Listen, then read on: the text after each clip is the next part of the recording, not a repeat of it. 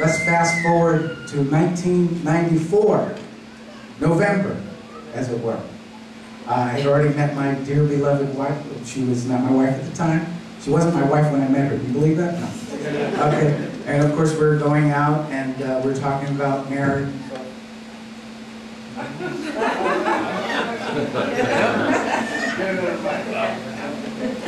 Check, check. We're talking about marriage and whatnot.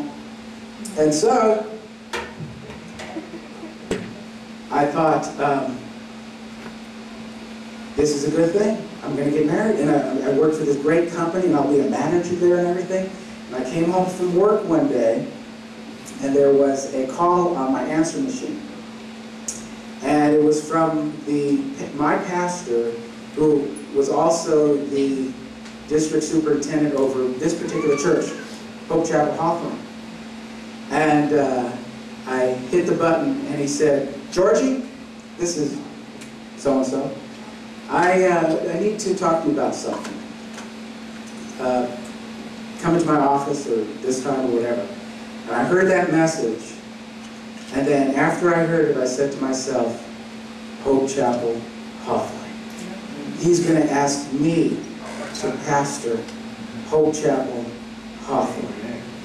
Because prior to that, God was speaking to my heart about this city that I wanted out of with everything in my soul. But he started putting the love in my heart for the people of this community. And so I called my fiance and I said, I have to go see Pastor Zach.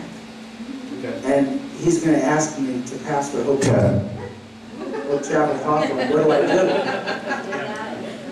What do I do? I know as soon as I go into his office, he's going to ask me to pastor Hope Chapel Hawthorne. And then she said, "What do you mean, what are you going to do? All you do is talk about that little church behind the hardware store and how you're going to be the pastor there someday." And she said, if he asks you, you're going to take it. And I said, "Is it okay?" She said, "Honey, baby, of course. Where you go, I will go. Your people shall be my people. Your God shall be my God." In so many words, you know, that's basically what she said. And so I went to his office that day, and he said, "Georgie, do you know why you're here?" And I said, "Is it anything about Hope Chapel Hawthorne?" And he realized at that moment that God was moving. Amen. And so, November of 1994, I came here as a co-pastor. And the church had gone through just a lot of sorrow, and there were just a few people here, basically, right? I think we counted probably about 20, 25 people max. And so I accepted the pastorate, served for 6 months, and then after 6 months, we had 11 people. Hallelujah! And those 11 people stayed and were faithful and basically said, "We believe that God's called you here." And little by little, God brought other people. God called other people. And the reason why we exist 14 years later is because God has graciously moved in your lives and brought you here and knitted your hearts here. And the rest of it is history. That's all I'll say, but I do have a few scriptures to go over with you quickly, okay? Turn to 1 Corinthians chapter 1 as we talk about calling. I'm going to give you 7 quick things. Say quick. Quick. 7 quick things that communicate God's call. I shared about my call. I want to share about calling in general. There aren't any notes, so jot these down anywhere you want. Take them home. It is homework.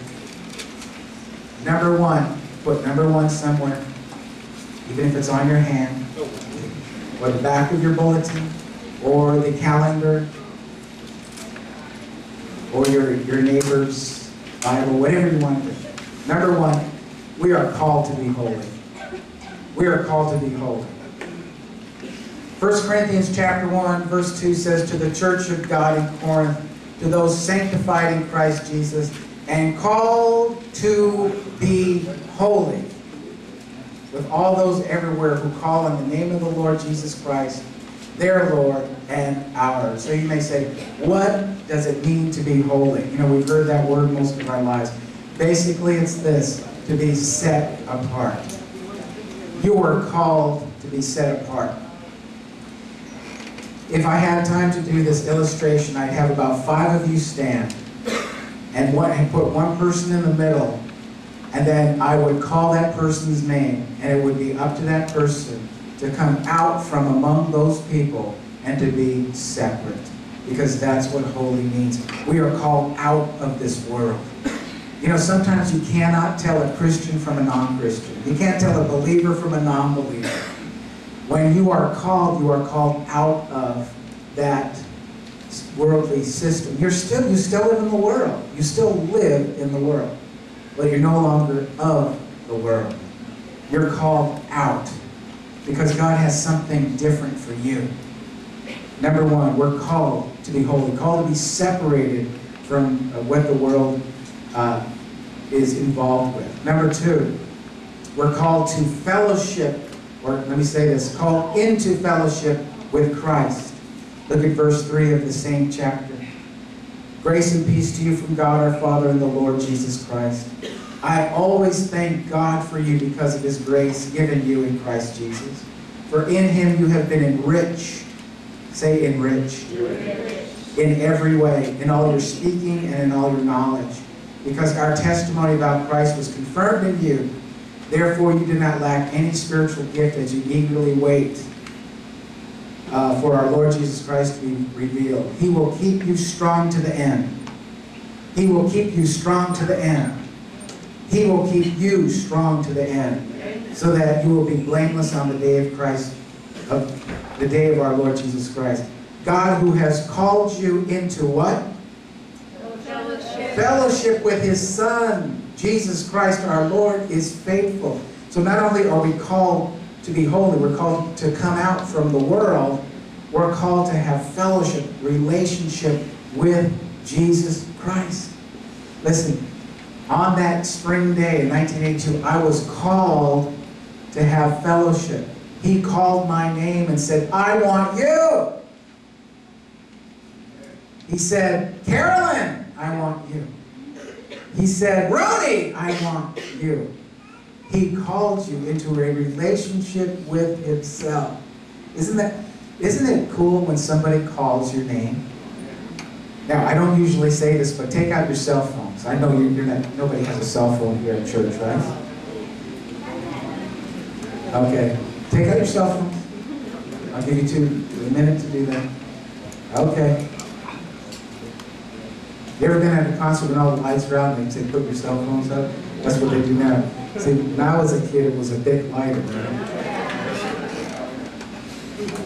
Ring. Put it to your ear. Hello, Steve? No, this is God talking.